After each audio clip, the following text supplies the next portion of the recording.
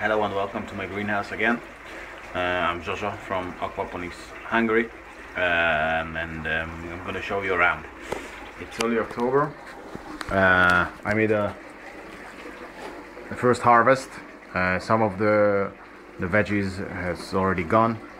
I planted new ones. I had to make some order, get out some leaves from the tomato trees because they were producing a lot of leaves and no tomatoes. Now you can see that they started to produce tomatoes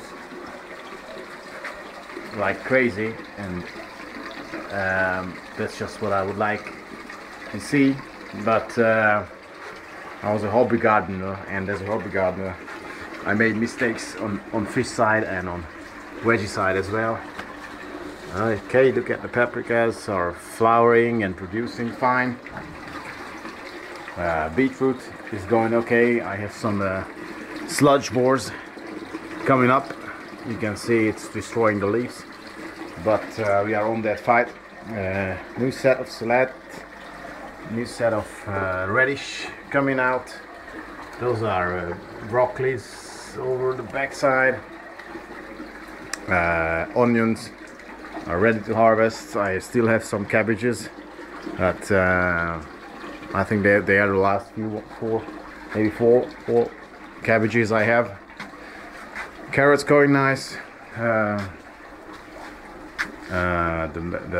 myram is fine, and everything looks pretty healthy.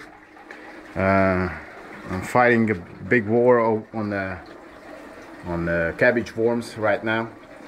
They really feel confident about the place. They enjoy it, and it's a daily routine to pick up some worms and throw them to the fish. And yeah, the fish like the worms. Just measure the fish. I bought them 4 weeks ago. They were an average 40 grams. Now the average is about 90 grams. As you can see, I still have some little ones. They are only like 12 centimeters long. I don't know why they feed normally. Just they have 2 or 3 of them.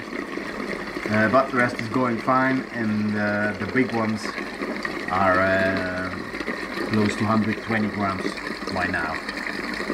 So they enjoy the situation. We had some hard stopping moments, some emergency situations, what we survived. So I'm quite confident with the system.